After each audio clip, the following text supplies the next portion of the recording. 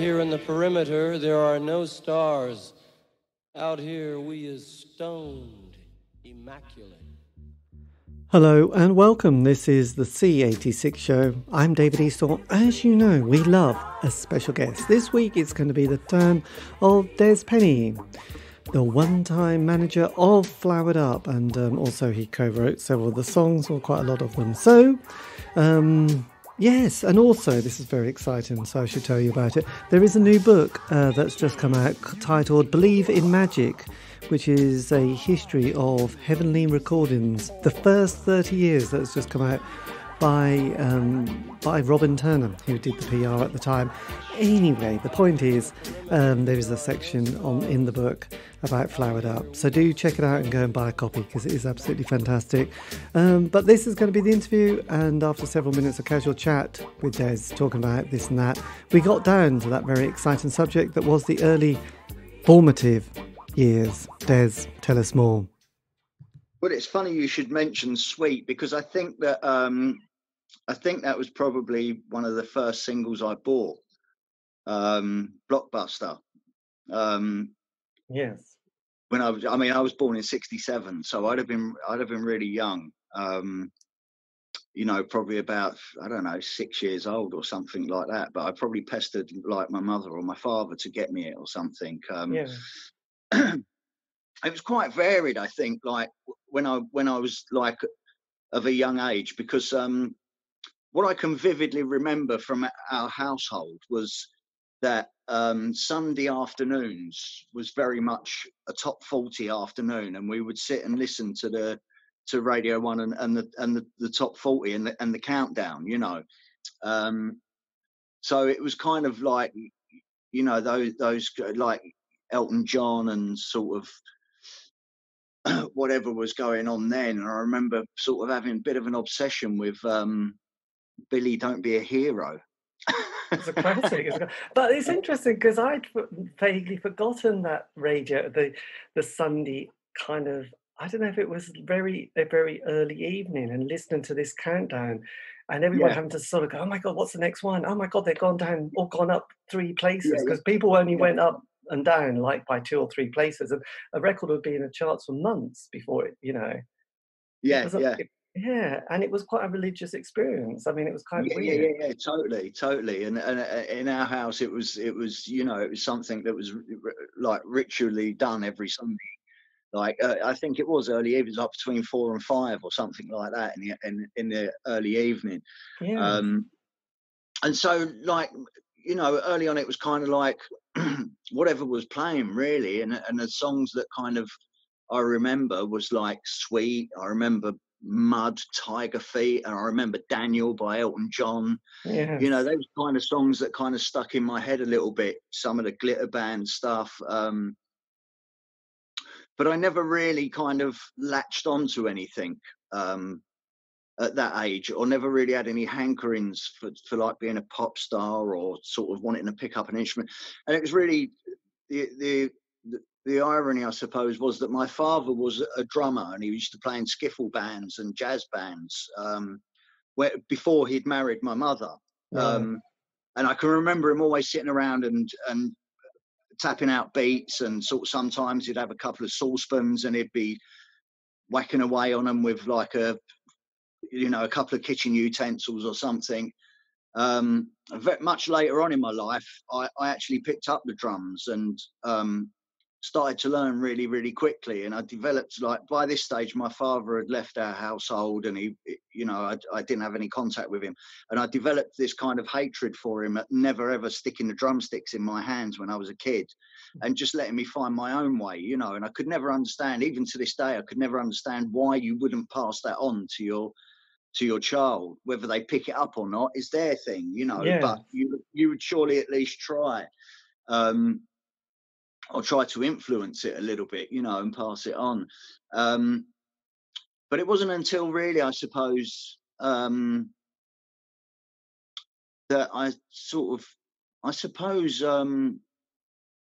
just prior to becoming a teacher, probably like about sort of 11 years old, I started, my older sister would be very into the soul scene at that point. jazz funk and British funk, you know, and reggae and stuff. So you know, I'd hear this coming from her bedroom and stuff. Like prior to that, she'd been really into David Essex and the Bay City Rollers and things. But like as she became a slightly older teenager, she started getting into reggae and soul music and funk and stuff. And this kind of I latched onto that, and I really went for that, you know. And so you know, I'd be borrowing her records, and like I really wanted to get my own record deck, you know, and then it was still like, you know, the stack of sevens that dropped one by one. Yes. Deck, you know. Yes, we remember that. Yes, very. And they would skid. If you had too many, they would start skidding, so you'd have to take some totally,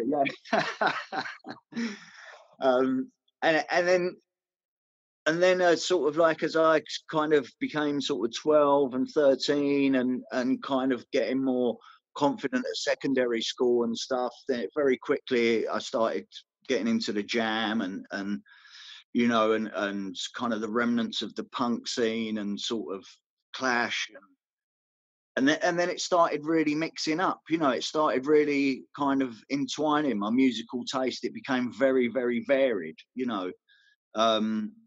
I didn't dislike soul and stuff like that anymore. It wasn't a case of jumping sort of like from this to this. It just became very eclectic, you know. And I started realizing that I just really liked music, you know, and I liked the fashions that went with them. I liked, you know, kind of the whole deal, you know, if there was any lingo involved with it, or if, you know. And I remember going to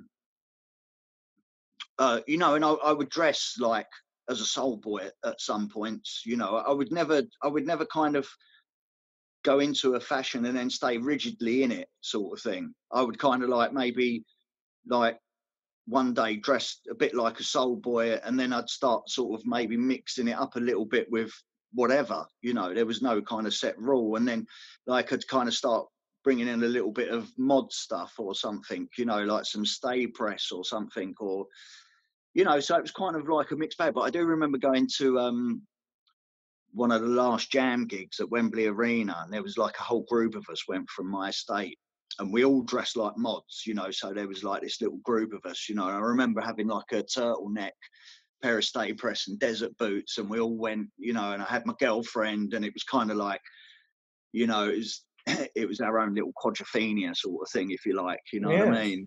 You know, that was our fantasy sort of. But, you know, and then the next week I might be dressing in like a kind of MA1 jacket and with rolled up jeans and a pair of DMs or something, you know, and listening to the Specials or whatever, you know. And it's just, it was kind of very, I was kind of like a bit of a chameleon like that. Yes, you know? I was going to mention the C word there. Yeah, it's quite interesting because I don't know, I just remember in the 70s that people were really tribal, and where I grew up, you know, Status Quo were the band that you just didn't say anything bad against because you get beaten up, you know, the Quo fan. But I remember sort of quite liking some of the two-tone stuff like the B, and knowing that if you just even looked like you enjoyed it, you might have got punched by someone who called you a puff, probably. So you had to be quite careful on the Quo front. So it was quite a tribal. It was like basically rockers with lots of denim, you know, and headbanging. But that was kind of that kind of neighbourhood, really, and that kind of country. So a bit of I suppose it was quite country, really. It wasn't very punk. Definitely didn't come to East Anglia very early. But you grew up in London then? Yeah, I grew up in central London, so basically around the corner from Euston Station. There's a council estate called Regent's Park Estate, which is obviously like kind of in between Euston Station and Regent's Park, and it's a probably what from my kind of experience of council estates in London, it's probably one of the nicer ones in respect of it's pretty much low rise and like lots of green space, and obviously you've got Regent's Park as pretty much your back garden, you know. So it was.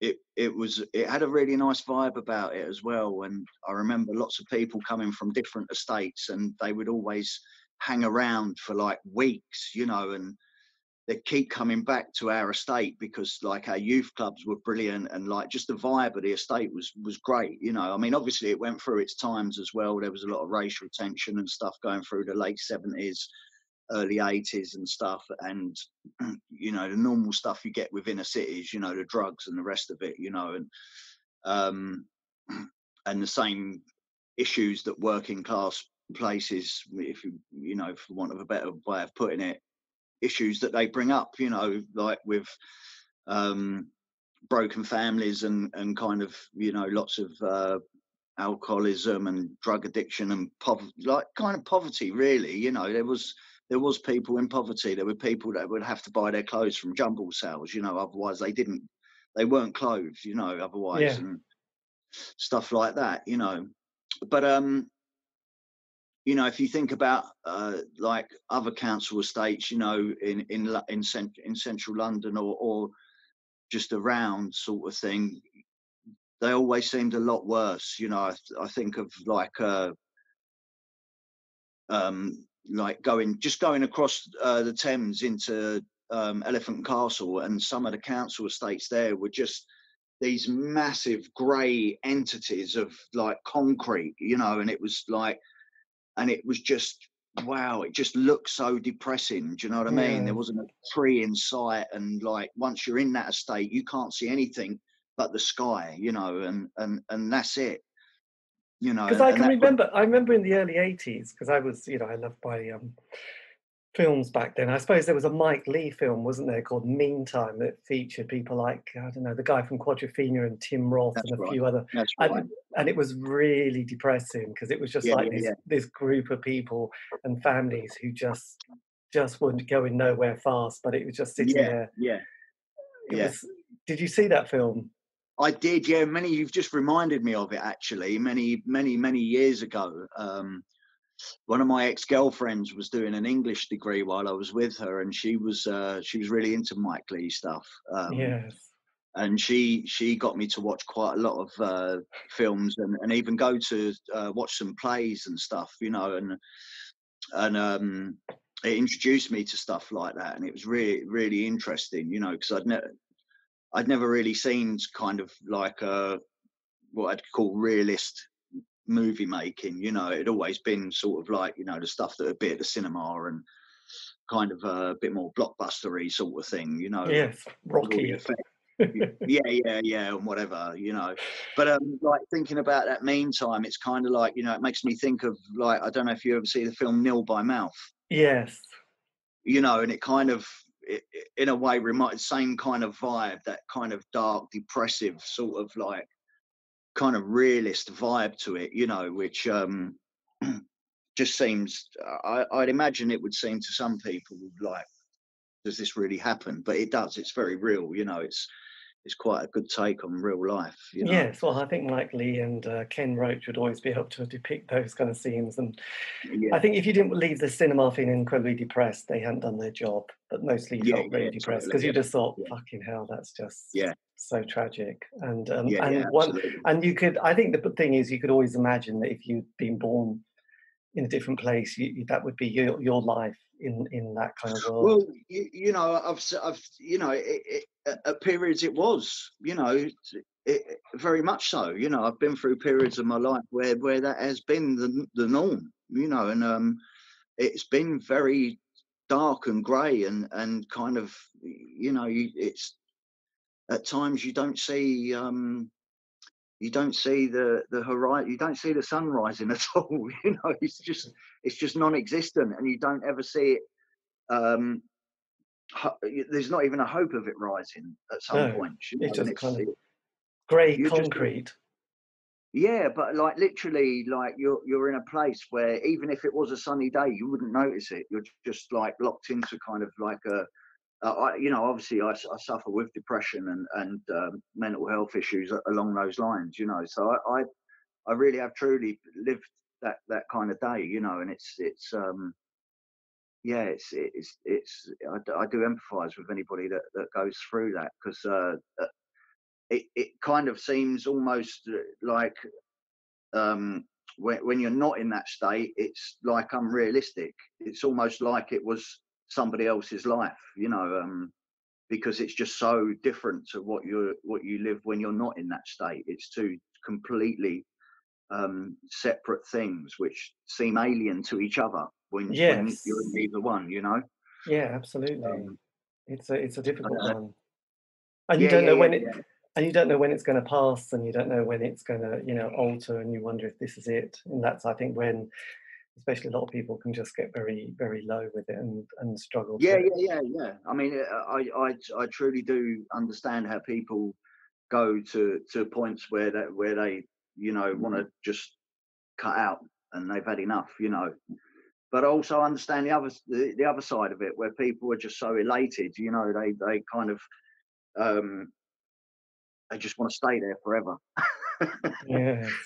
Either end of the spectrum is unrealistic, because you just couldn't live at either end of the spectrum for all of your life. It just, you have to have that kind of that wave. You have to know the crap times to understand the good times. I really do believe that, and it's in my own experience, that's all sometimes I can hold on to, is that knowing that it will pass, and understanding that when I'm really up there, I will come down, and to kind of prepare yourself for that, Sometimes you get caught short. Yes, I know, that's the thing, isn't it? Having that awareness. But as the 80s progressed, because just jumping subject, but as we were going through, because I was a real indie kid, I loved that kind of world, and I suppose I was at that age where it was like you kind of realize this is happening. You're 16, 18, whatever, and the music is kind of everything, and you kind of discover bands who haven't have just got their first singles out. So what was the 80s like for you? So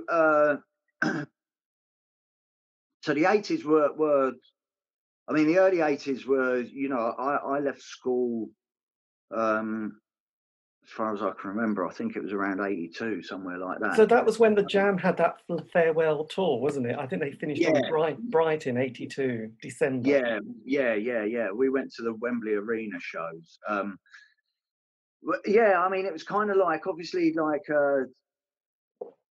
I was kind of very disillusioned at school, and that period of when you're coming towards the end of the school, and it's like, you're being kind of asked, what do you want to do for the rest of your life, and I just was clueless. I wanted to be a footballer, but that was never going to happen because I had physical problems that weren't ever going to allow that to happen,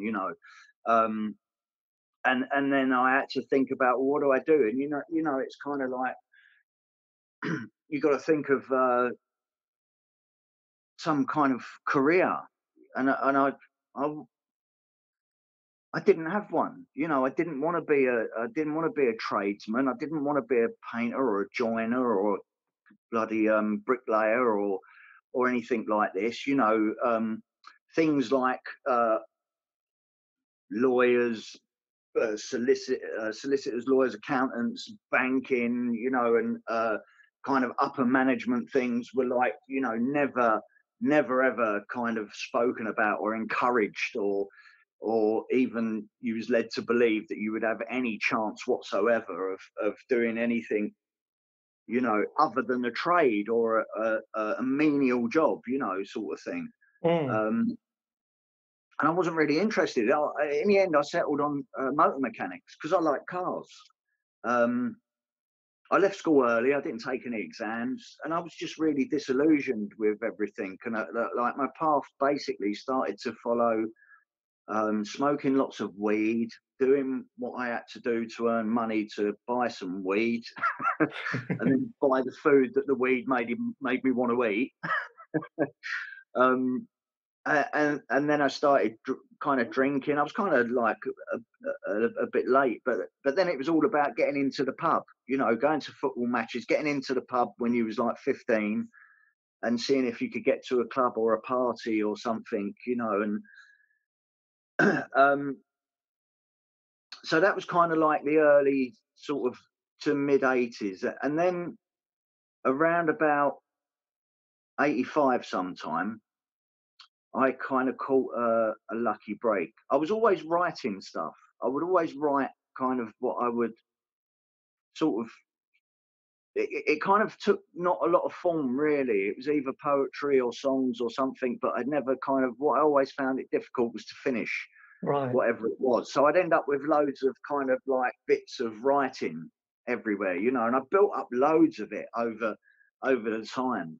And then a friend of mine, he used to roadie with a Clash, and went quite a few places with them and stuff. And out of the blue, he got a job working with Topper out of the Clash, the drummer, on his solo album. This was right 1985. Yeah. And so, this friend was a couple of years older than me, and he got a job as Topper's personal assistant, basically. So he would have to go and get Topper up, take him to the studio, and just basically run him around and whatever. So he kind of got me on board as like a T-boy. And so out of nowhere, I found myself working for Topper out of the Clash. Clash was one, if not my favourite band at that point, one of them, most definitely. And I got introduced to this lifestyle, this music world lifestyle. I think I tried to get a couple of jobs prior to that in a couple of rehearsal studios, but I knew nothing about the technical side of music. I couldn't even play an instrument, you know, but I was becoming more kind of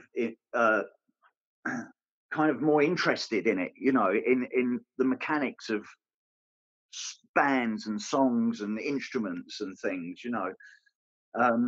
So anyway, I found myself in this situation where I'm sitting in this studio in Highbury, and it's Wessex Studio where they recorded London Calling and Nevermind the Bollocks, with Topper. And I've got the use of this chopper motorbike. I've got the use of this BMW, which are his. Yeah. And I'm being sent on errands, you know, which is great. But like, we're basically lounging around this studio. Now I'm like 17 years old or something, and all of a sudden I'm sort of introduced to this world of like substances and kind of alcohol, and it's all free, and you know, and like sitting there watching this great big TV and stuff, and just seeing how this music business operates, kind of thing, you know, the process of recording and meeting these musicians. Like, he got a guy called Jimmy Helms, who sang "Gonna Make You an Offer You Can't Refuse," which was quite a massive record, you know. And I didn't know who he was, but I knew the record, you know. Yeah. And it was just fascinating. And I just, all of a sudden, I want to work in this business, you know. All of a sudden, that feeling that I should have had at 15 at school, like, I want to be a bricklayer or something, which I didn't have. All of a sudden, I was experiencing it at 17 years old. All of a sudden, I knew what I wanted to do. I wanted to work in the music business. I didn't know what as, or how, or where I would start, but I knew I wanted this lifestyle. And I remember watching Live Aid at the studio at Wessex, and we was just, you know, it was this ridiculous sofa, which was like a double bed, but it was a sofa, you know, and we'd be laying there sort of stoned and just watch it, and I just, you know, life had sort of started for me. So it was kind of like that, but that was like the sun rising on the 80s for me. Do you know what I mean? It was like, up until that point, it was kind of like dreary, sort of like Thatcherite Britain, sort of do what you kind of got to do to make some money, you know. And I probably had a variety of jobs. I'd been a dispatch rider, I'd worked in the building game, I'd been a foot messenger. I'd probably tried my hand at painting or something. I'd worked in a fruit market, you know, all up until that point. You know, I'd done whatever I kind of fell into, basically. And then the picture changed slightly from that point on. It got to I started to pick up the drumsticks. Very, very influenced by Topper. He never gave me any lessons. I think he might have given me one or two, but never anything that kind of stuck in my head, sort of thing. But I started picking up the drumsticks and I started playing at local youth centres. And then all of a sudden, Acid House happened. Yes, this is true because I was, you know, obsessed with the indie scene, and I love that kind of period of, you know, 83 to 87, which was basically the years of the Smiths. That was when indie pop was kind of that thing. But then they split up, and then Acid House and Ecstasy came along, and it was almost like the 16 to 18-year-old was suddenly like they wanted their band. They didn't want somebody else's band. And it was that kind of moment where, you know, things changed suddenly quite quickly.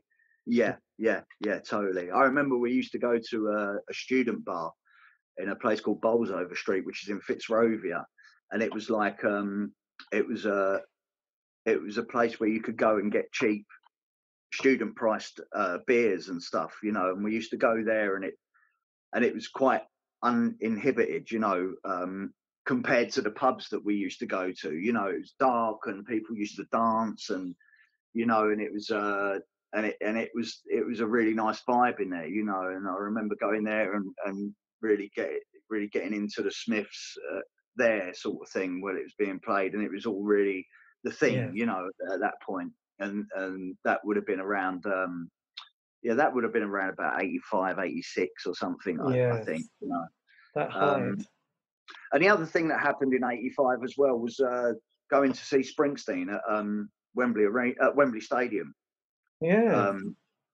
And we went on the Thursday. I think it's the only gig I've ever bought a ticket for, which was the Thursday, which was the Independence Day, American Independence Day. And that was just incredible, you know, the size and the atmosphere, and just it was just absolutely incredible. And then we went back on the Saturday as well, and obviously didn't pay on the Saturday, but went anyway and got in to see it. And I remember going right up into the highest seats of Wembley Stadium and looking down on this mass of like 90,000 people, you know, and it was just, they was kind of just all in unison with each other, you know, and it was epic, you know. It was really, really epic. It was just really wow, you know. Well, I went to that gig on the Saturday to see Springsteen because I still got my ticket, and I you know, that was the sort of, you know, he was just amazing. Even though I loved like indie pop and I wanted to go and watch the Bundu Boys at the Arts Centre, I did go and see Springsteen because it was that on the Saturday there was Springsteen, and then I went with a friend the next Saturday to Wembley to see. I went to Live Aid actually. He had a ticket. And I went, oh, okay. Great. And to be honest, I thought. I know people asked me what it was like. I said, well, actually, I thought the lineup was a bit rubbish. I just thought, oh, these are all the bands I kind of dislike. You know, they're all kind of, you know, Spandau Ballet and, you know, Bill Collins. Well, I mean, let's face it, apart from like Bowie, the Queen, and maybe the Who, do you know what I mean? It's like the rest of it. I mean, like Nick Kershaw and sort of like, it's like, come on.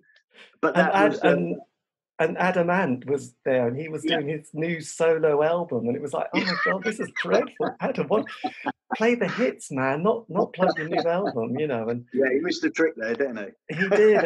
It was kind of, you know, and Status Quo. I mean, that, you know, in a way, I was a bit too uptight as well when I was younger. So I was like, you know, why haven't they got Susan the Banshees? Why don't they have Aswad on? You know, I was thinking, you know, they should be playing all these indie bands. You know, the Smiths aren't even playing, for fuck's sake. You know, and it was like, you know, Nick Kershaw and bloody, you know, but you know, it was all about the money, wasn't it? You know, and from that standpoint, you can sort of understand it. Yeah, I mean, Bob needed to sell the tickets. I mean, his ass was on the line. Everyone now goes, "Oh yes, of course." But at the time, he must have been thinking, "Shit, this could be a disaster." And, absolutely, totally, It's not a situation I would like to have found myself in. No, I think he did remarkably well actually to keep it together. So so about 87, 88, things changed, didn't they? You know, bands. suddenly started to reveal, like the Happy Mondays started to get their sound. The Soup Dragons, who were this indie band who were from Scotland, suddenly became sort of big. And then you had the other stuff. I don't know, people like Adamski had started, and Guru Josh, and all those kind of guys. Yeah, started. Guru Josh was slightly like probably about a year, sort of 18 months after, sort of thing. I mean, originally, at the point I kind of came into it was, I think it was 87. I think I kind of got introduced to it. Now, I mean, the funny thing was my bedroom, I was still living at my mum's, my bedroom would always be like kind of, you know, at least sort of like 5 to 15 people sort of like just lounging about, getting stoned and listening to music, basically, you know. And the music was very varied. You had quite a few different age groups, you know, ranging from like sort of 13, 14 right up to probably like 20, 22-year-olds, you know. So like their musical tastes have gone through different things, you know. So it's getting quite eclectic, the music that we'd listen to. And plus you was getting more confident with what you actually liked as a person, you know. And I'd have the people would come from far and wide, London-wise, you know. And I remember I'd been to Tenerife, and the intention was to go there and stay there and work there. And this was prior to Acid House. This was like probably a year before it. And I remember meeting people. I went once and I stayed there for a month, and I ran out of money, and I couldn't do the work that people were doing, which was selling the timeshare stuff, or basically putting on parties and promoting parties and stuff like that. And it was all very kind of superficial, you know. And I just didn't. That wasn't me, you know. I could have done it. I had the resources to do it, but I just didn't want to, you know. It weren't doing it for me. And I came back, and then I went back to Tenerife, and I think it was for a few weeks, and I met different kind of people, and these people were kind of like wearing flares and sort of like hippie-ish, you know, like kind of almost like they'd fell out of the 60s, you know, to some degree. And it was the first time I'd used ecstasy, but they was using it in a completely different way. I mean, they was using it to party with, but also they was using it to another extreme where they'd be mugging people and robbing people and getting involved in violence and stuff. And it was kind of like, it was a bit strange, you know. On the one hand, it was like really like uninhibiting sort of, you know, it's just really like liberating to a certain sense. But on the other hand, it kind of seemed to sort of enhance whatever was going on with you at that time. So if you was angry, it'd make you more angry. If you was happy, it'd make you really happy, sort of thing, you know. And that's kind of how it was being used by these guys. And for me, I tried a little bit of it, and I just remember this beaming smile come on my face and seeming to be really in tune with whatever music was going on. And then I came back from there. And then a friend of mine, this girl, she came up to me and she said, "You've got to come to this club." She said, "You have to come to this club. It's like a club version of your bedroom." And I was like, "Oh, well, that sounds interesting." And the club was Future in London at Heaven. And I went along, and I was determined to get into this club, you know, and I got refused the first time I went up there, but I wasn't giving in. I had two friends with me, but they kind of threw the towel in and they went home, and I was really pleased because I knew I had more chance by myself. And it was like, it was just, well, I didn't say to them, "You've got to go because I'll have more chance." I knew they would say, "Oh, we're going home," you know, and I just kind of let it happen. But it was something that had to be done, you know. It was like my determination was such that like nothing was going to stop me from getting in this club. Anyway, I got in there and I found my friend, I took half an ecstasy, and from that point forward, my life changed. Like, it was that dramatic. My life changed completely, you know, and everything else followed on from there. Basically, it was like a complete right turn, you know. Yeah, because it's kind of weird, because there was those documentaries we've all seen where ecstasy, they say, you know, there was all the football hooligans from the 70s and 80s, and then ecstasy came, and it was like suddenly the terraces changed. So your experience in Tenerife was a bit strange then, whereas people were using it for sort of evil purpose. Yeah, I mean, I must say it was this small select group, you know, that was kind of doing that. I have no doubt that probably other people were not using it in that way, you know, because there seemed to be this thing of people kind of traveling around, and they would go to Ibiza, and they would go to the Canary Islands, and they'd go to Goa, and they would kind of like be in transit sort of thing. They'd come back to London for the summer, and they would be in transit basically sort of all year round. And these people were were using the ecstasy. You know, some people financed it in certain ways, some people financed it in other ways. You know, these guys happened to finance it by robbing and thieving and dealing, you know, and it kind of enhanced that experience for them. But that was only a few people, you know. That wasn't like everybody that was kind of doing that, you know. Yes, because we had the second Summer of Love, wasn't there, in '60? Yeah, but it's interesting you bring up the football thing, because I do genuinely believe that was one of the main reasons for like a lot of the football violence calming down was the fact that everybody was taking ecstasy. Yes, that was good. You know? I know. Those great days of Millwall, Adele. Well, yeah, you know, and like when we used to go to Spectrum on a Monday night, you would have the same boys that would be in those fights of a weekend, you know, the actual ones that would be, you know, trying to kill each other at the weekends would be in that club at the same bar, you know, talking to each other and having a laugh with each other, you know, and it was incredible, because they were the actual people that were the ones that were, they were the ones that were responsible for you know, 90% of the violence of London football teams. Bloody Yet hell. they were all in this bar, and you know, some people still say no, that wasn't the case, but visually I experienced it, I witnessed it, you know, and I witnessed the kind of the small time of unity that they shared with each other.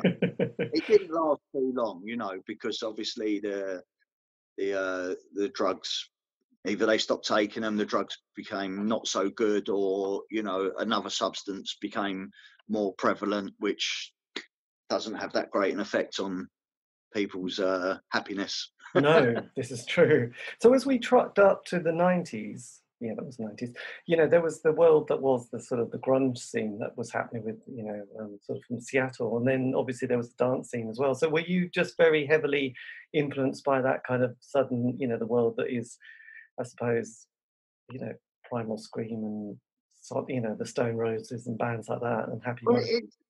for me personally, it was kind of funny, because we like I founded Flowered Up with Liam, the late Liam Maher, the singer, and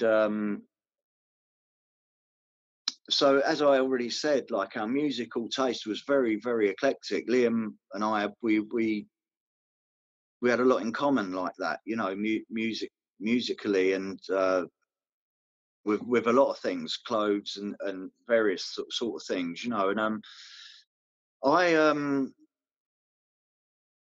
I wasn't really that into indie music, to be honest with you. Like I liked New Order and I liked Joy Division, and but you know, there was, like, if you take Creation for an instance, there was a lot of Creation bands that I couldn't stand. You know, I was like, that whole shoegazing thing, and like Ned's Atomic Dustbin and bands like that, you know, I just didn't get it, you know, and I just didn't like it, sort of thing.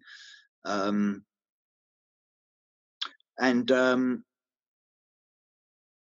we just kind of like did this thing that was sort of like made us happy, really. Yes. You know, though I wasn't like a recording member of the band, I was a co-writer and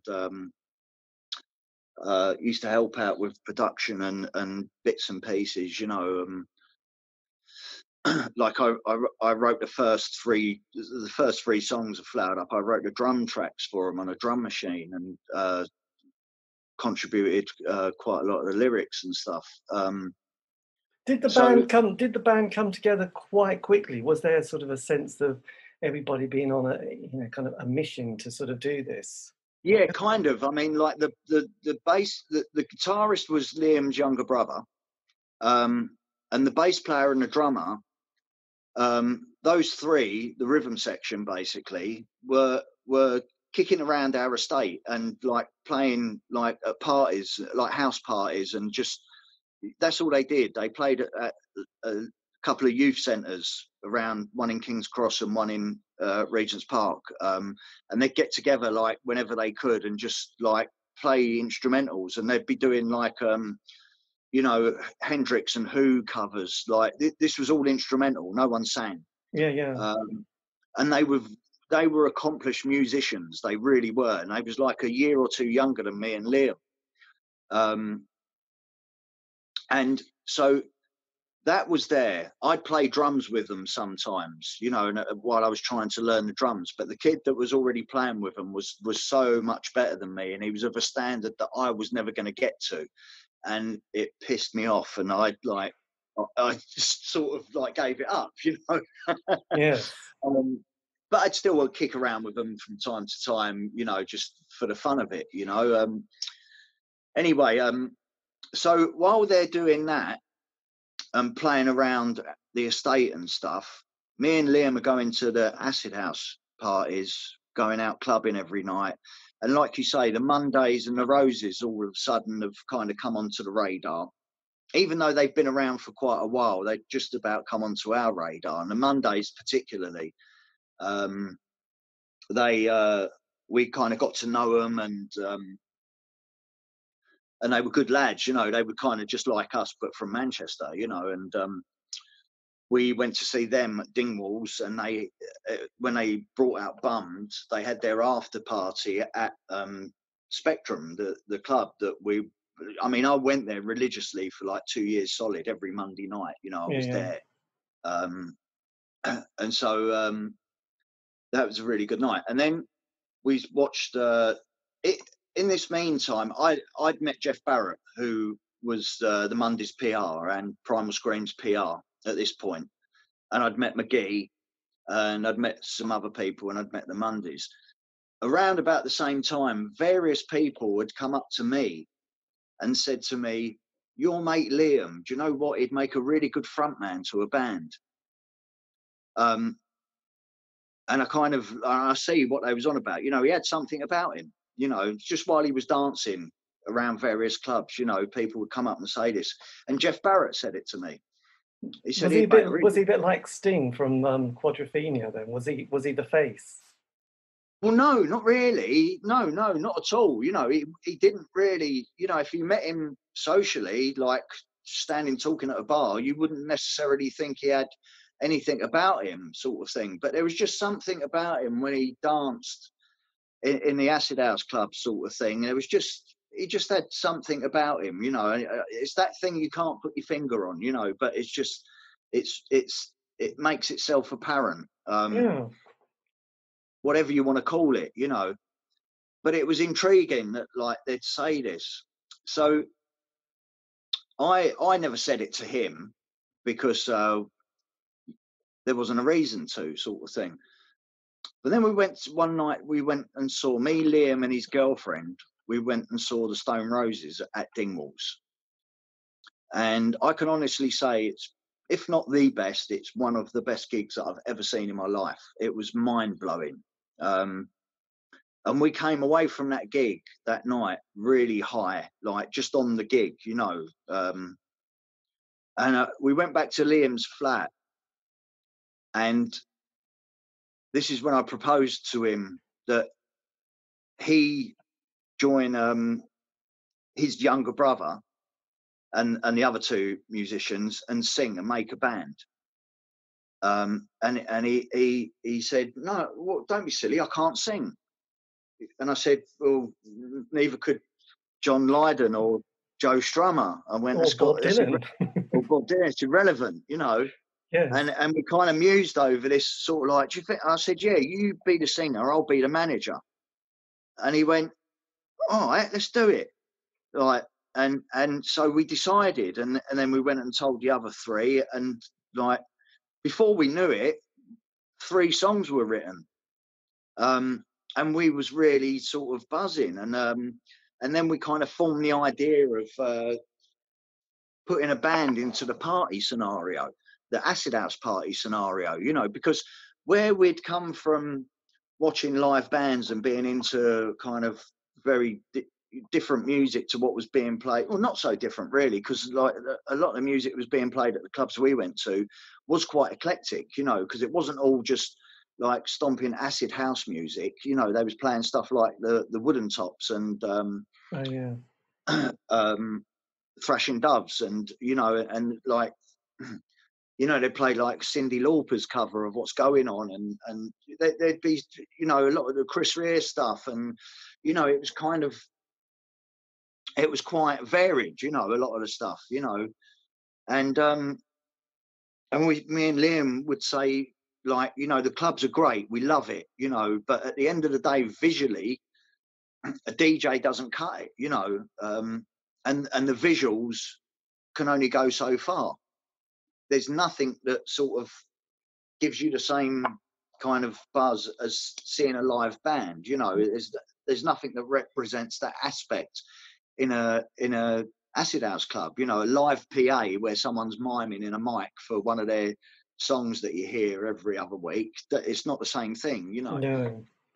So we can't kind of come up with the idea that, like, wouldn't it be great if we could just drop the band into the acid house scenario, but like it wouldn't be advertised, people would know about it word of mouth obviously, but like we'd try and drop it in, so basically the DJ cuts into the band starting their first song, so not actually mixing it in, but the DJ just cuts, band goes, you know, does 3 songs, band off, DJ back on. And so you literally like kind of throw it on the audience unsuspectingly, you know, and you've got, you know, we're going to parties with like a minimum of 300 people up to like 1,000 people at some of the parties, you know. And we was talking about those parties. We wasn't talking about doing the kind of energy raves and like those kind of monstrous airplane hangar raves, you know. That wasn't what we was about, you know. It was about this kind of doing it like underground at these parties that we went to, you know, in front of our mates basically. So we knew we had a ready-made audience, and so once we'd written these 3 songs, Liam came up with the name Flowered Up. I designed the logo for it, and all of a sudden it all came together. And this was really quick, you know. I can't say how long it took, but it was like, you know, a couple of months from like me putting it to him in his flat that night to all of a sudden we've got 3 songs. I've told Jeff Barrett's decided he's going to do a label, and the next thing we're doing a photo shoot on top of some buildings in Gray's Inn Road in central London, and we're by this time we've written a few more songs, and we're gonna and we did. Well, before that happened, obviously we did the gigs. We did the first ever gig was at a club night under the hotel at Paddington Station, and our friends of ours had put on a club night there called Kazoo, and it was December 1989. And we did it. We dropped the band in for 3 songs. Basically, the DJ went off, the band came on for 3 songs, off, DJ back on.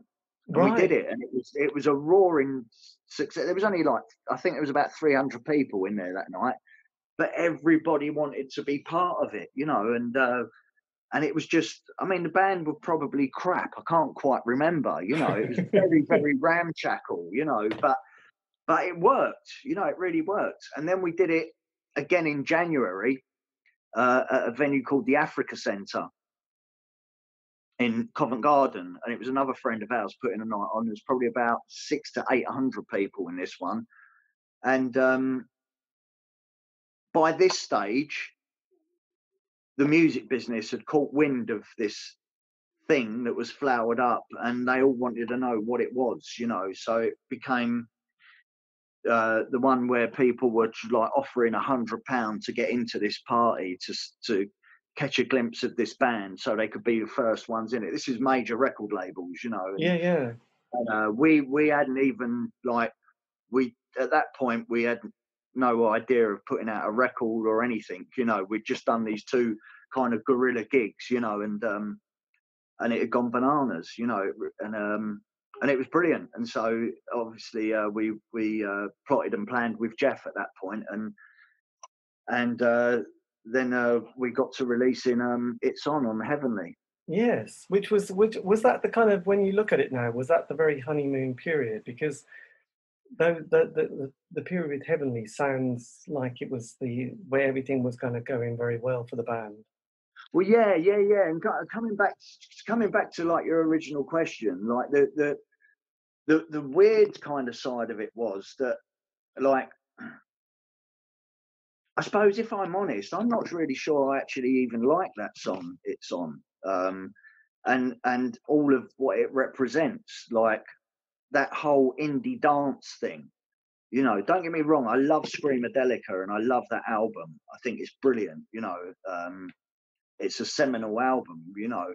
But like this whole thing of like indie dance and indie bands having these remixes done. Yeah. And it became de rigueur, you know, like, and we did it, you know, we did it with our songs, you know, we did that thing, you know, and I can remember some nights after gigs we'd do around the country, and it would be the indie dance disco afterwards, you know, and I remember really being like really hating some of the songs that were coming on, you know, like I can't even tell you what they were, but they I just was kind of for us, it was kind of like what we was trying to do was extend the acid house party vibe.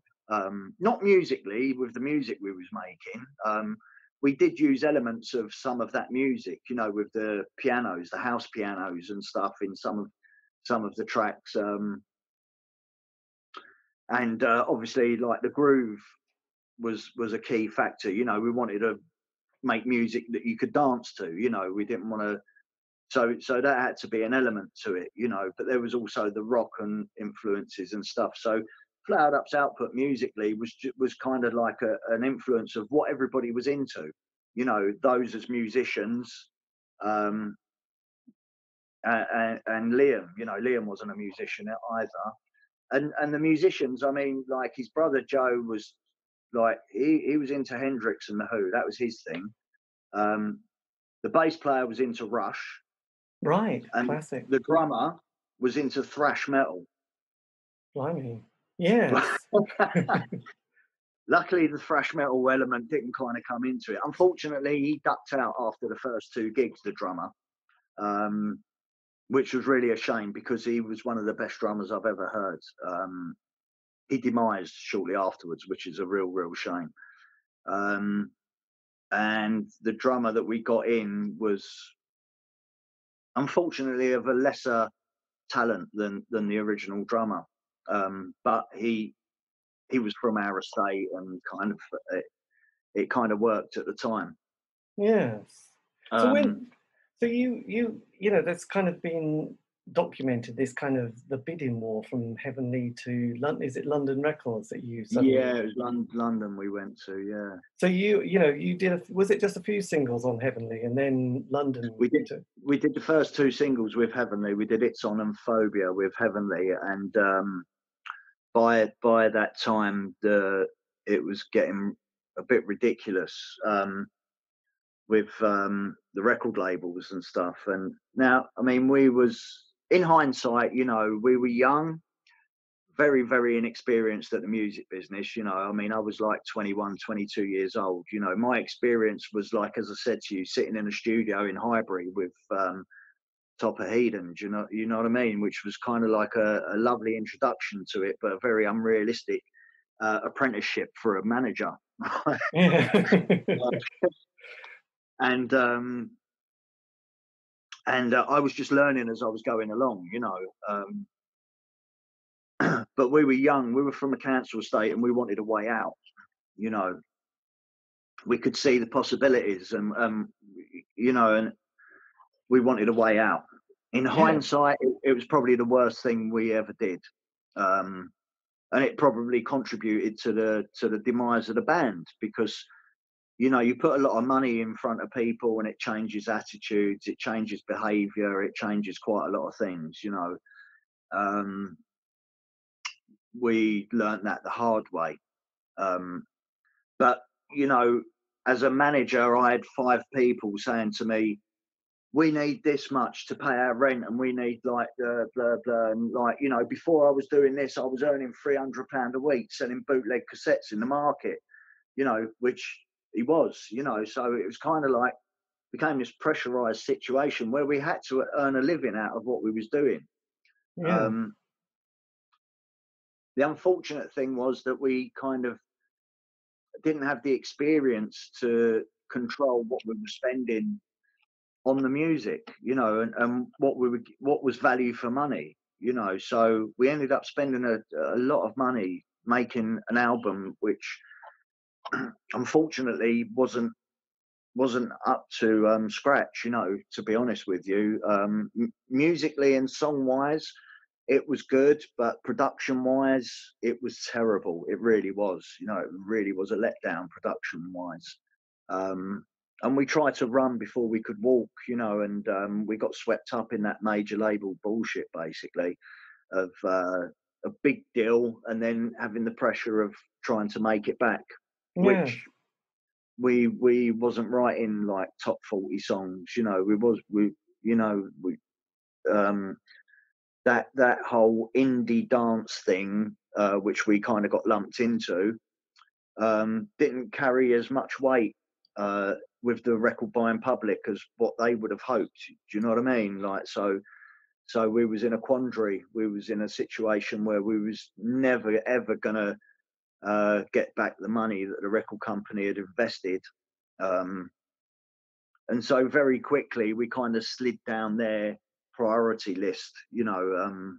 Whereas when we signed and while we was making the album, we was like the talking band on the label, you know. But very quickly, once the album had come out and it was apparent that it wasn't going to recoup the money or anywhere near the money that it invested, you know, very quickly your calls are not taken as quickly, and yes. you know, and so yeah, we learned very, very, very rapidly that we'd made a mistake, you know, really.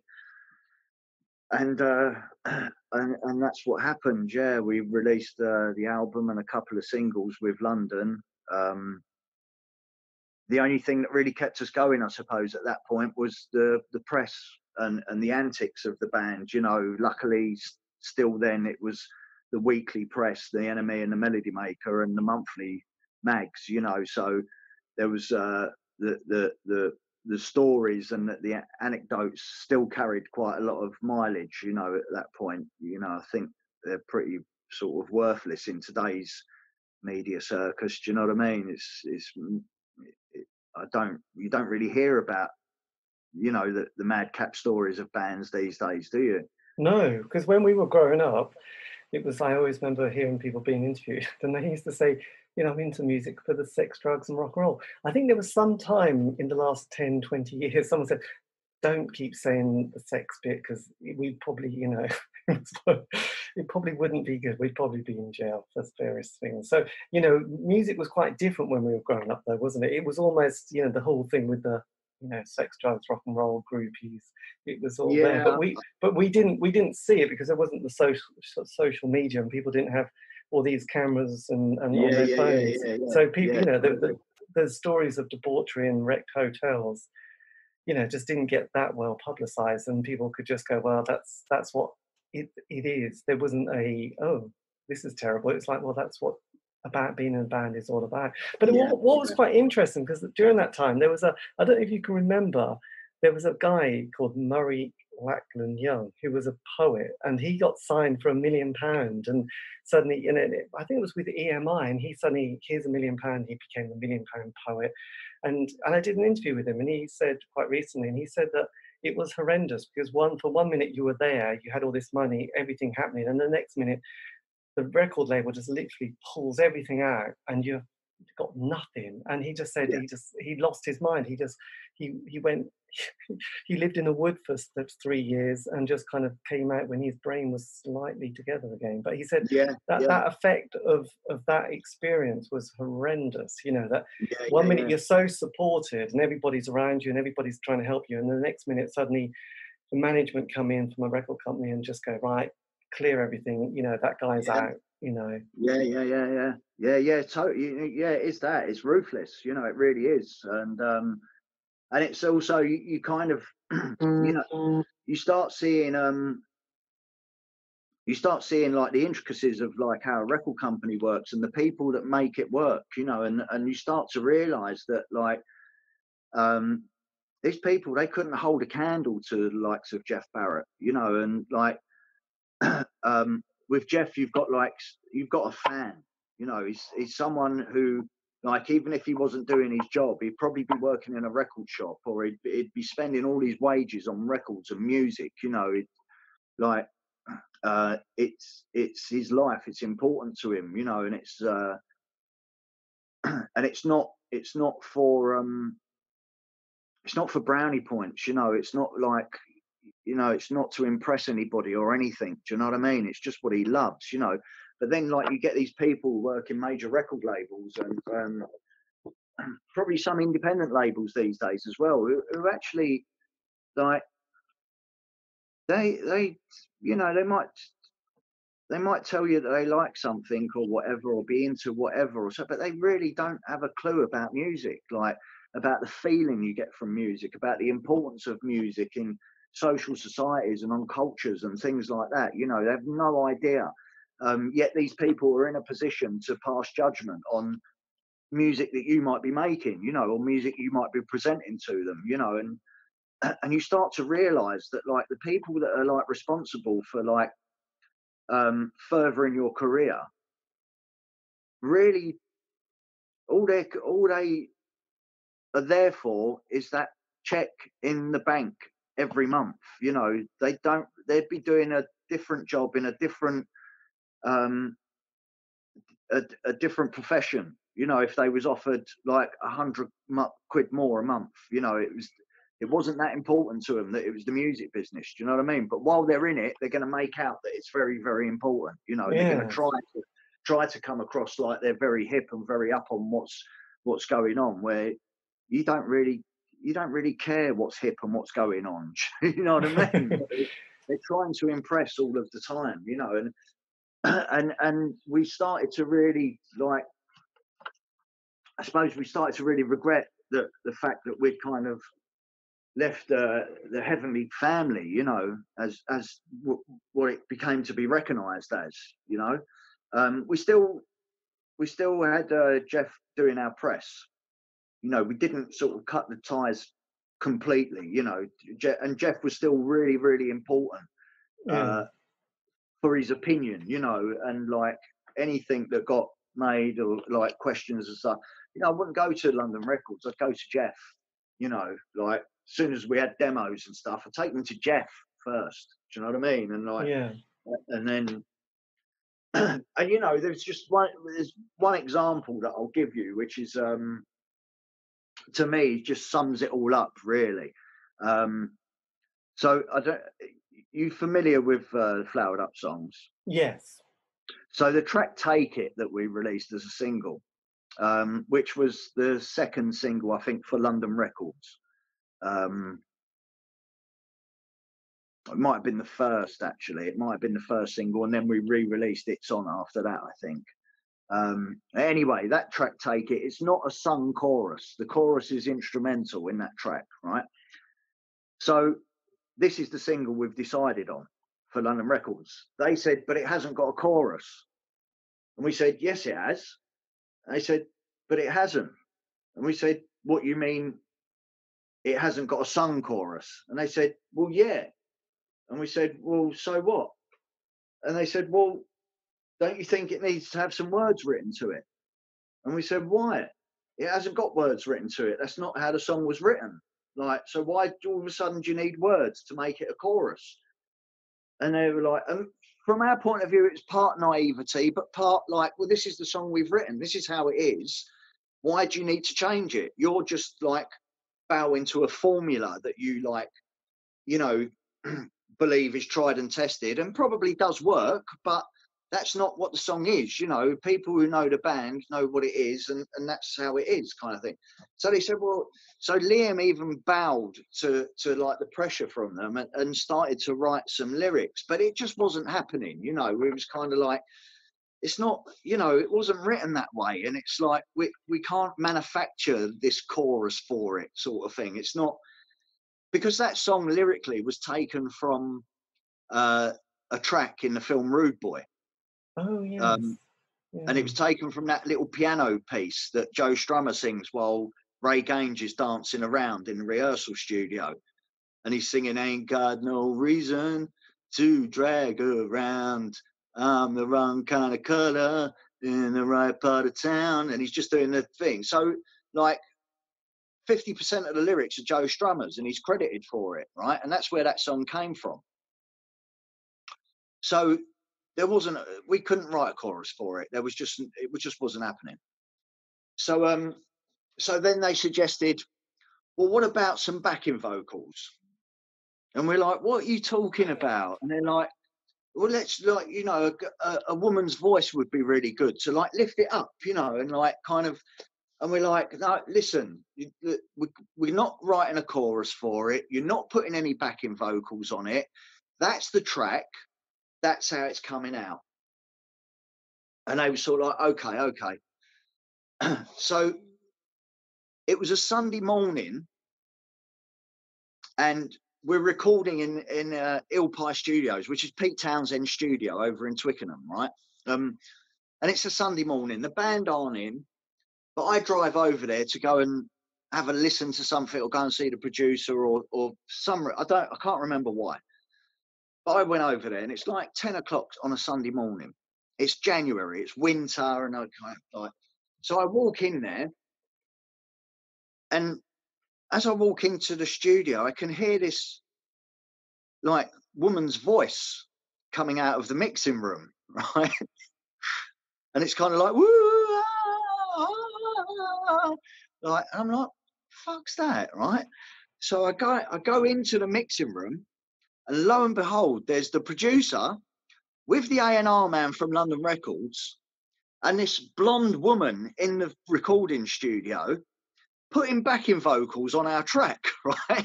And I went, what the fuck are you doing? oh, Des, oh, right, yeah. Right. I went, what are you doing?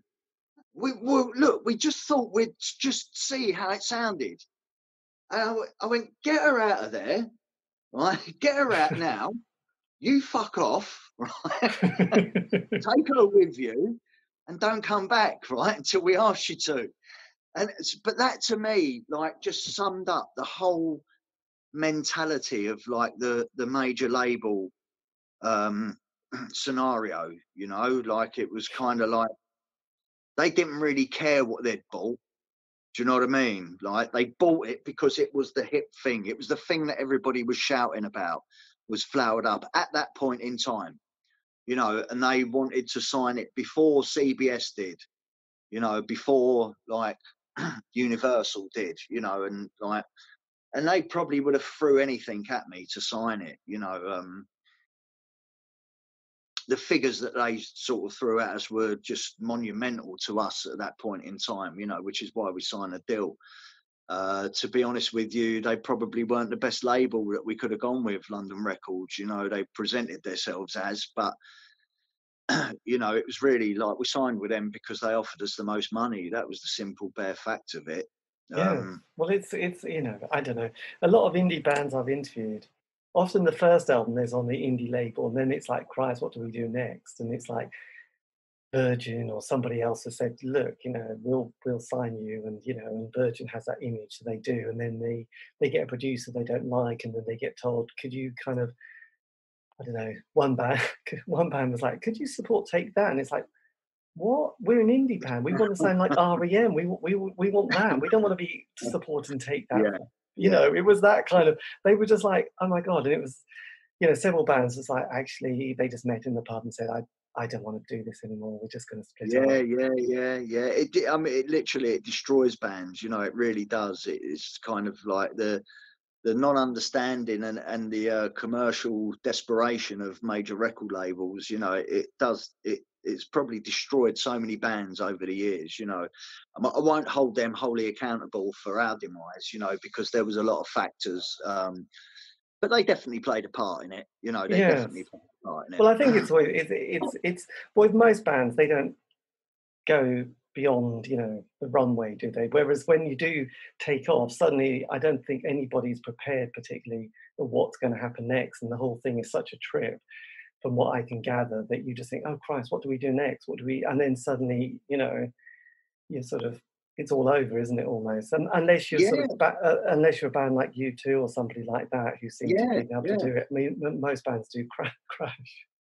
Yeah. I mean, to be honest with you, when like the dust settled a little bit, and like we'd promoted the album, and we all of a sudden we was kind of like, well, how the fuck did we get to this point? Like, how did we actually write those songs? You know, where did they come from? Like, where's the form? Like, where's the method? You know, how did we create this batch of work? Do you know what I mean? Like, and we was a bit clueless, you know, to be honest with you, and that's what led to that's what led to us, to the band going in the studio. We decided to put them in a studio outside of London, because we had this little studio in Elephant and Castle called the Sunday School that we used to rehearse at, and where all our gear was stored, you know, all the equipment, and that's where the band would just jam around and sort of like, you know, we'd rehearse for gigs and whatever. But it was central London, and obviously the drug element had become pretty firm and fixed within the band, and it was a problem, you know, and we needed to get away from certain influences, or try to, at least, you know, and try to make it more concentrative on the writing and the band, you know. So we decided to go to a residential rehearsal facility in Sussex, and we booked 2 weeks out basically for the band just to live there, and that's all they had to think about was getting up in the morning, going into the studio or wherever, and writing songs, playing them instruments and writing songs. You know, they was getting fed. The bedroom was just like up the stairs, you know. It was kind of like, this is your house, but someone's going to cook for you. Just write songs. That's all you got to do. But we was like, well, they didn't know how to write a song, you know, and where to start, kind of thing, you know. And it was sort of like, well, how did those songs come about? Because they come about in different ways. Like I said, the first 3 songs came about of a weekend in my flat, where like I contributed some lyrics, Liam expanded on them. We told the guitarist what to play and the bass player what to play. I wrote the 3 drum tracks, and they sort of fell into place, you know. How the others came about was a mishmash of various sort of like different things. Yeah. But out of this 2 weeks, we got Weekender. But that came out of the studio as a 45-minute long jam, basically, with like a few lines of lyric sort of splayed about here and there, and that's what we came out with. That was the sum total of this 2 weeks. You know, there might have been a few other little bits of like a few riffs here and there, and like, you know, maybe a few lines of something else, like lyrically. But that's what they came out of that 2 weeks with, was this 45-minute jam, which went through like several styles of music. But it was like, but we all knew that within it was something that was quite monstrous and like quite unique, you know, and was a step forward musically. And the rest of it was quite bizarre, because it was the parting shot from London Records was the A&R man that I'd caught in the studio trying to put the backing vocals on that track a year earlier. He suggested working with Clive Langer, and we was like, I think mainly because it was his idea, we was kind of like, yeah, no thanks, you know. He's like, he works with Madness and he's about 50 years old, and like we want someone young and like, you know, on our level sort of thing. And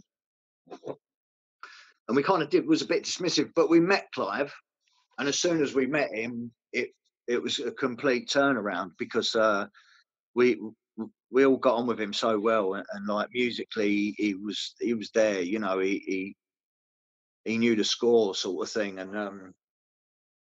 and he started going to some rehearsals and stuff, and that's how Weekender got like edited down to like this 12-13 minute thing that it is now.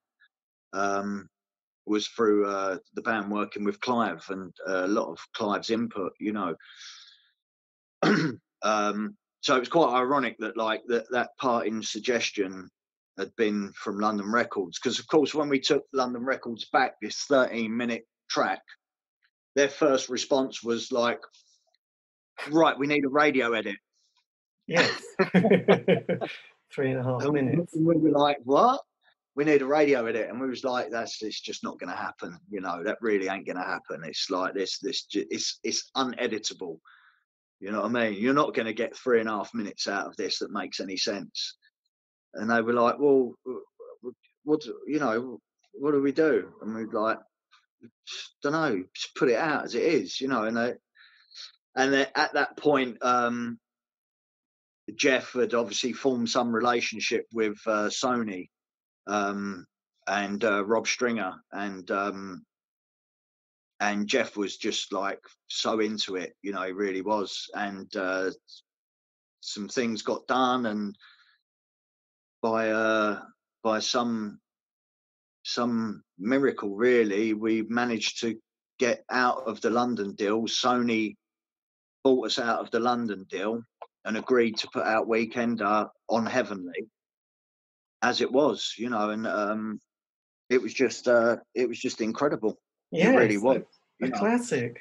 But then, yeah. at that stage, you're almost poised in that perfect position that was going to be, or then going to progress into Britpop, wasn't it? I mean, you know, it was like the band.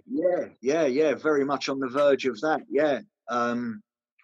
Unfortunately, the band was ravaged by drugs at this point. Actually, writing anything was becoming secondary to getting various people clean.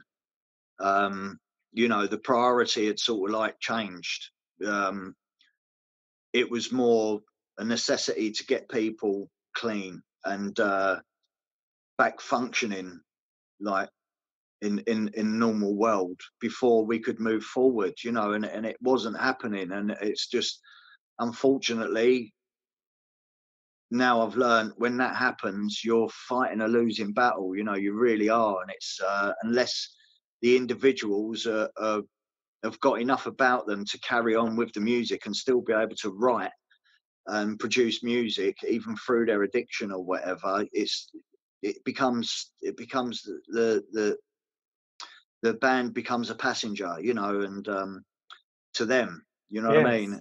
And likewise, they become a passenger to the rest of the band, sort of thing. And it was just too ravaged by drugs. And what had become apparent was that musically, the band hadn't moved forward. It kind of was a bit stuck inspirationally, you know, and the musicians, we'd lost the bass player and the drummer. The second drummer had gone.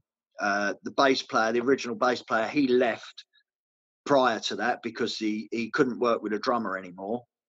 And he said, "Oh, either I go or he goes." And we let the bass player go, which was our second fatal mistake, because he was an integral part of the band and one of the original members, and we should have really stuck by him, and we let him go. So by the time Weekender come out, we had a new rhythm section, and they was actually the new drummer we had, which was an old friend of mine from secondary school, a guy called Andrew Ireland, who was a brilliant drummer, like a natural brilliant drummer. And the bass player we had, we was in a position musically to start moving forward. But the guitarist Joe and Liam the singer were completely and utterly ravaged by drugs, and it just wasn't happening. We managed one more song after that, which was Better Life, which was the reggae track that Heavenly did a limited release of after Weekender, and that was it. It just wasn't happening. So that kind of unfortunately is what happened. And then what do you do? You know, how do you sort of kind of pick yourself up from that kind of experience? Because obviously it's been such an intense but quite short lifespan, and then suddenly having that kind of walking away from it and thinking, God, what happens next? Do you sort of, how do you navigate that moment? I mean, it was fast, wild, and really high, you know, and it for me personally, I spent about a year in the wilderness, like dealing with my own addiction, and I never kind of lost touch completely with a lot of the friends I'd made, sort of like through that period. And I knew that I wanted to stay in the music business. I knew that I wanted to work in music and still manage bands and promote stuff and be involved. Even though Flowered Up was dead in the water, you know, it wasn't functioning at all, you know. And Liam had said that he'd had enough. He was kind of, you know, it wasn't fun for him anymore, you know. And so he just gave it up, basically. And so the rest of the band kind of folded. There was no question of ever trying to replace Liam, because it was, you know, it'd be like trying to replace Strummer. It was too unique, you know what I mean? It was like, in that respect, you know. So I kind of, from that point, I began to manage Paul Cannell, the painter, the guy who did the Screamadelica sleeve. He decided, I began to manage him as an artist, painter. But somewhere in the next year, he decided that he didn't want to be a painter anymore. He wanted to be a rock and roll musician and singer-songwriter. So that's what he did. He could already play drums and play a bit of guitar, and he started writing songs, and he developed a band. And I started working with them, got them signed to Creation. I managed Anna Haig for a while, who did some backing vocals with us, and did the Boca Juniors stuff. I started managing Tash, who worked at Heavenly, who's a singer-songwriter. And I started taking it a little bit more seriously, you know, and obviously applying a lot of the stuff that I'd learned through the Flowered Up experience. And then I took on another band, which was called Generation of Peace, which unfortunately is the only band that I never got signed, who were really good, but was like this kind of 9-piece band that was like a kind of rap dance band from all over. Some of the guys were from your way, actually, from Norwich and around there. And some were from Brixton, and they were brilliant. They were really good, and I very almost got them signed to Ultimate Records, where I think Dodgy were. But unfortunately, egos got involved, and kind of things became very complicated, and all of a sudden they dispersed, and that didn't happen. But so I carried on with Paul and his band, Crawl, who signed to Creation, and then I found this young band. A guy gave me a cassette tape when cassette tapes were still around. Yes, and it had 3 songs on it, and it was this band from Crouch End in North London, and I was just blown away by their ability. They was only 15, and I was blown away by their ability at 15, and I just thought, well, if they can do what they can do at 15, what would they be like at 18 if they're still together and functioning as a band, And I went to see them in rehearsal and stuff, and I took them on, and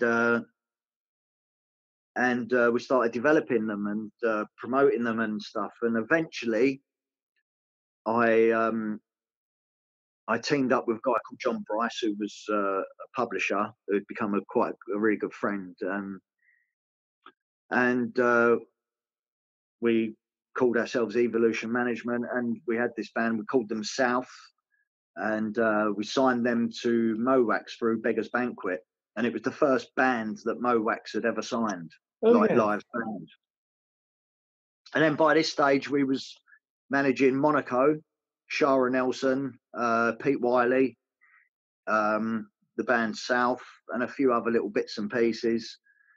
And we had offices in Kentish Town, and all of a sudden it felt like I was actually working in management properly, and like, because I never really had an office before. Like, I worked out of my old bedroom in my mum's place, and although I had management company names and headed paper and all of that, it was kind of like, it always seemed a bit kind of off the cuff, sort of a bit Del Boy, if you like, But yeah, so I got to that position, and it was good for a few years. It was really good, and then basically I got to the point of like early 2000s. A couple of things went wrong, and I just got tired of not being able to trust people, and I got tired of going around playing people music who I felt were not even in a position to judge the music. Do you know what I mean? Like, but I was kind of asking them for their opinion when I didn't even really want it, but I was trying to get their label to sign it, and it just made me feel like, why should I have to, like, I would only ever work with music that I would take and put on at home, like, and genuinely listen to, Yeah, of course. Like, I couldn't sell stuff if I weren't into it,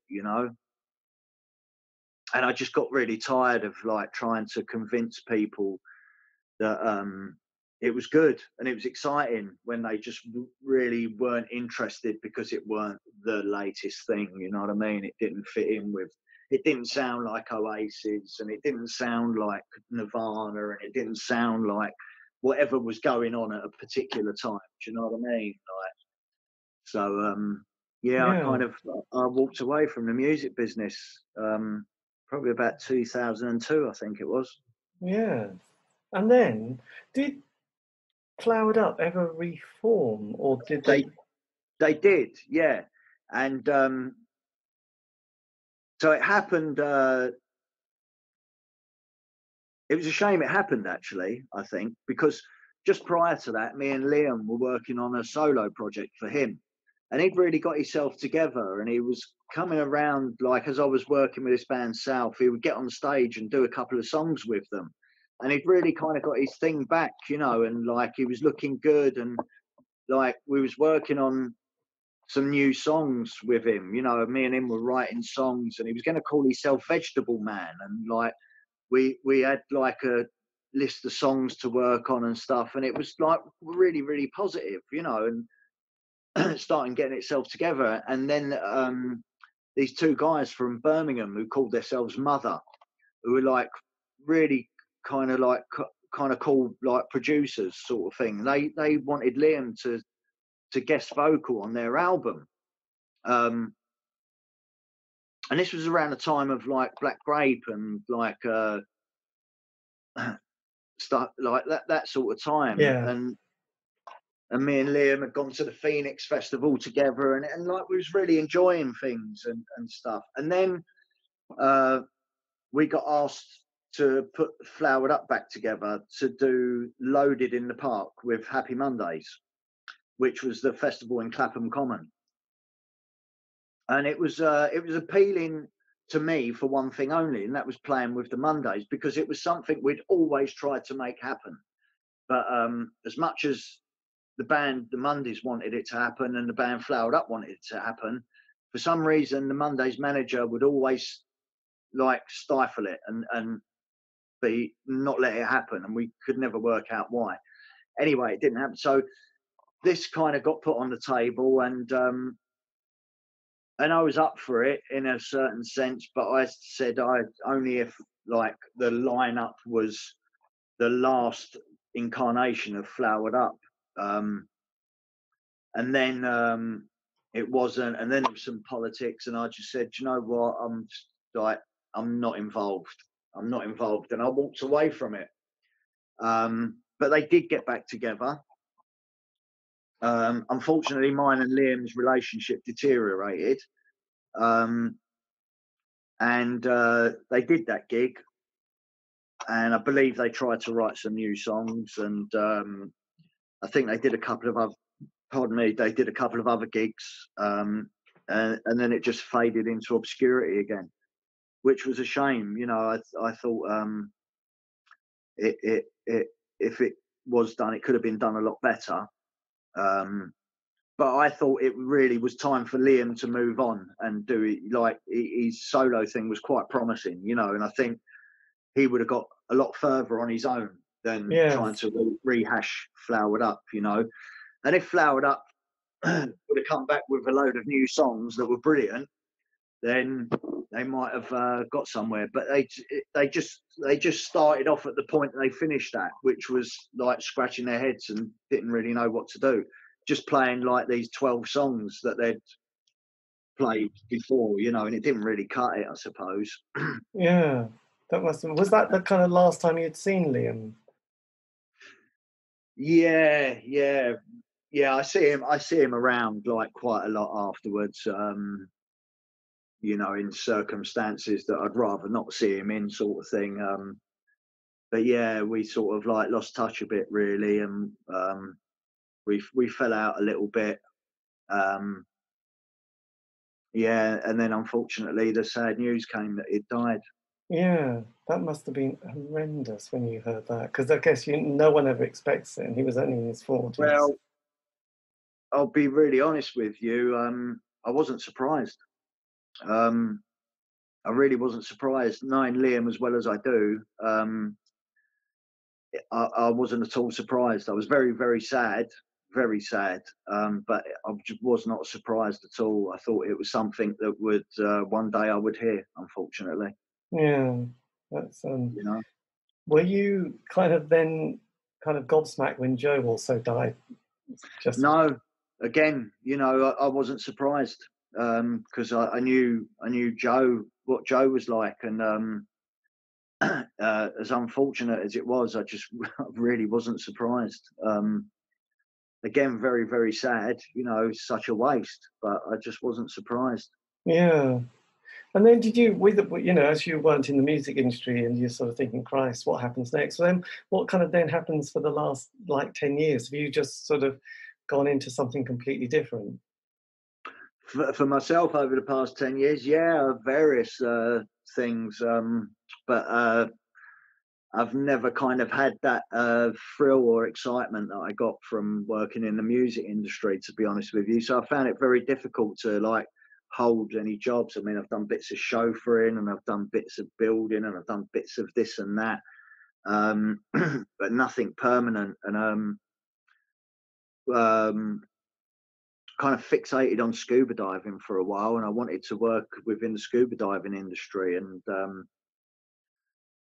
kind of never made that happen, unfortunately. Got quite some way, but never made it happen. And then more recently, I've been trying to write stuff.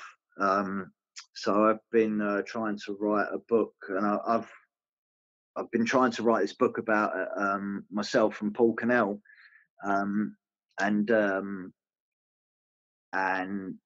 holiday we took whilst he was signed to Creation Records, and it was kind of like a bit of a recuperation holiday to inspire us or him to write songs, and it never quite worked out like that. It turned into a really kind of mad experience for 12 days in Ibiza, and I was trying to I was trying to write this story. So yeah, that's something that I kind of really want to do. I've not quite figured out how to motivate myself to be a writer yet. I'm still working on it. Well, it's tricky. I mean, have you ever been tempted? Because the Flowered Up story is quite something, isn't it? It's kind of. Yeah, I mean, you know, a lot of people have said over the years, you know, that should be something that needs to be told and stuff. But you know, there was a guy who recently he put out the book The Weekender's Tale, which I don't know if you see of or anything. Which it initially it was the weekend. It was the Flowered Up story, but we kind of thought about it, like myself, Jeff, and a few other people that were close to it, you know, and we thought about it, you know, and really, like, is there a story that's book worthy there, you know, or is it just a load of anecdotes that you tell your mates in the pub, you know? We don't want to talk of Liam and Joe's demise, really. Do you know what I mean? Out of respect to them and their families and stuff. So what was it really? You know, at the end of the day, it was just a bunch of kids on a council estate that got a lucky break. You know what I mean? And never really see it through.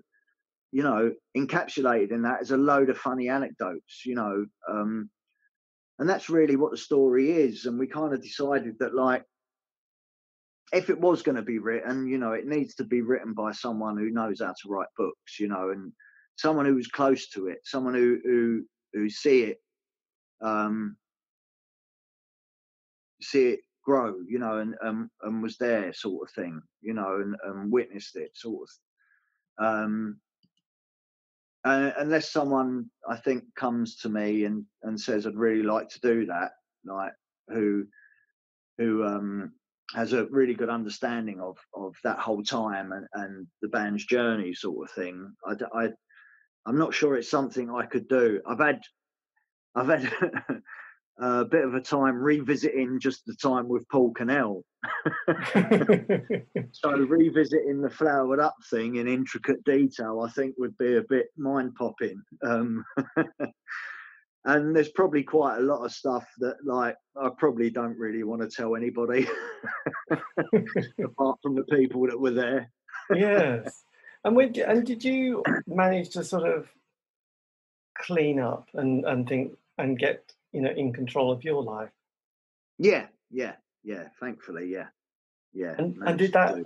I mean, was that quite a long process? Very long process. Yeah, very long process. You know, and it's ongoing every day. It's unfortunately I suffer with addiction. You know, and something that I have to be aware of every day. You know, I can't take it for granted. You know, so yes, it's a long and ongoing process. Yeah, I mean, do you?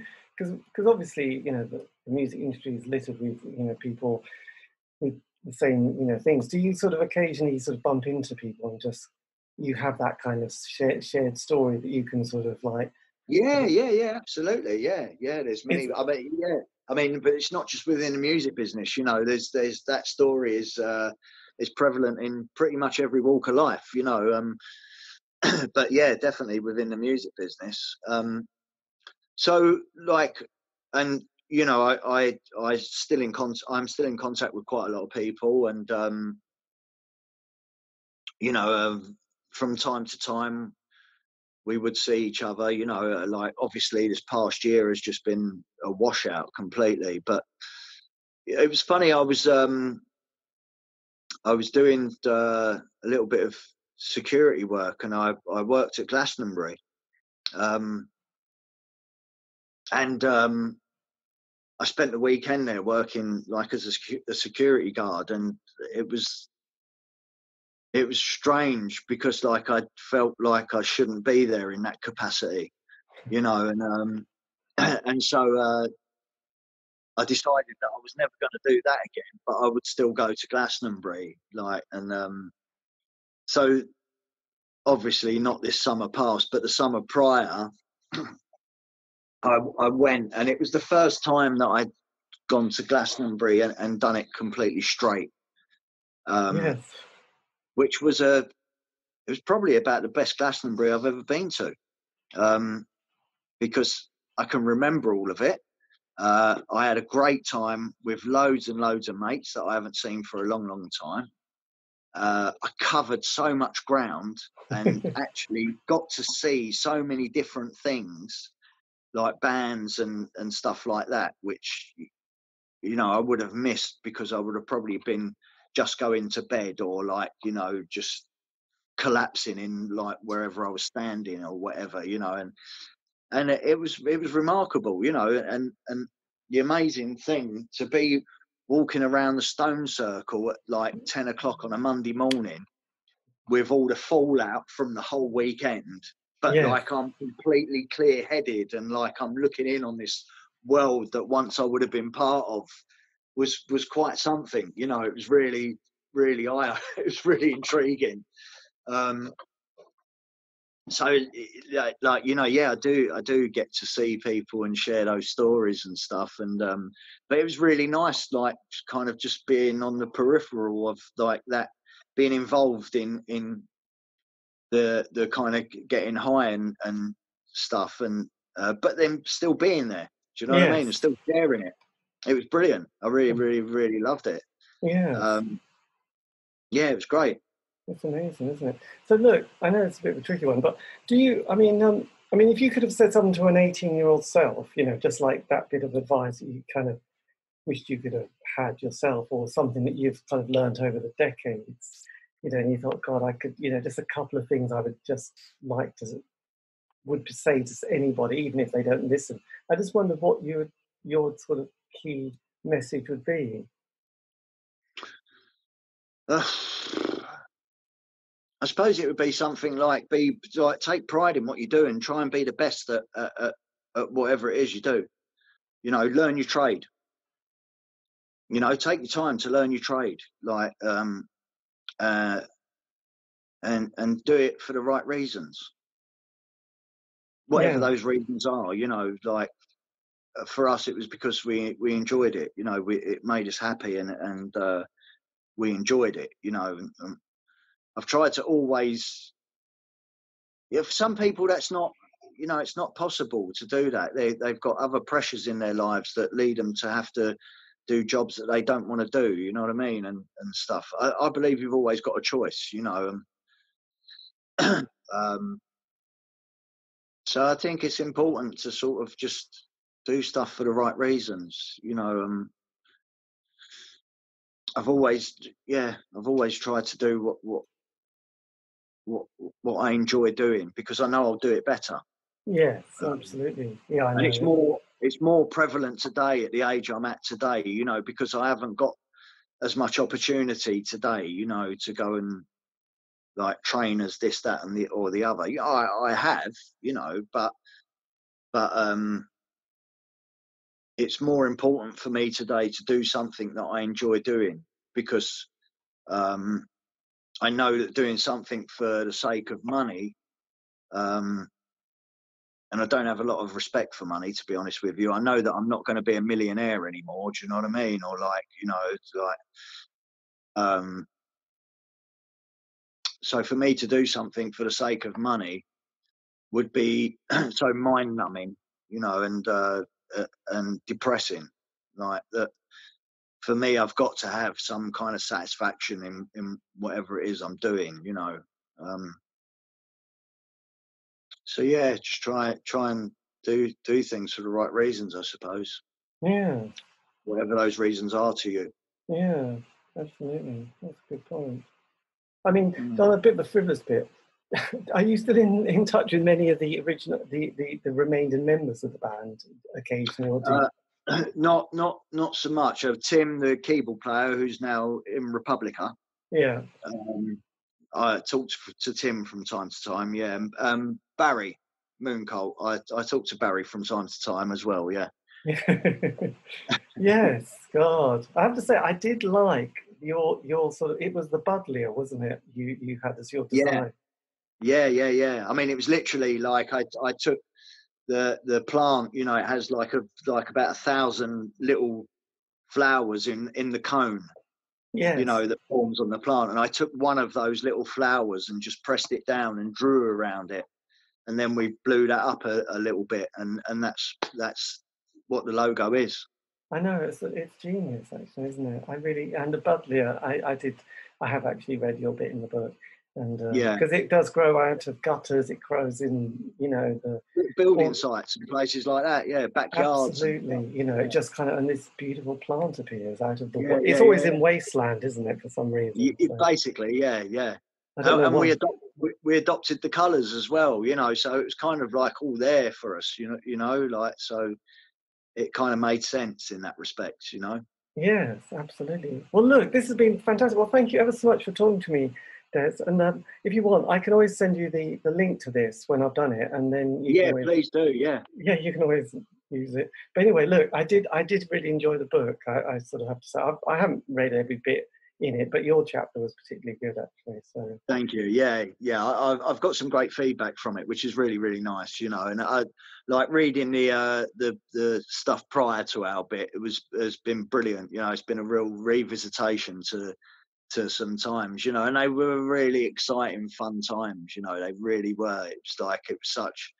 It kind of just felt like we had like a lot of things at our feet, you know, at that point in time, you know, and Heavenly was so fresh and so kind of just exciting, you know, like, and that whole thing of like taking on the Manics, you know, when you've just put out like 3 kind of like dance groove based records, you know, was such a brilliant thing, you know, like, and we got it. Well, I got it, you know, because I insisted that the Manics come and support us, you know, for quite a few gigs, and just to see people's reactions, you know, like, because they're becoming to like what they perceived as like a kind of, I don't know, like an indie dance band, you know what I mean? And then to have these 4 Welsh kids just blowing punk rock in their faces, like, it was brilliant. Like, it really was, just seeing some of the reactions, you know, and we like them. We like the Manics, we like the boys, and we like their music as well.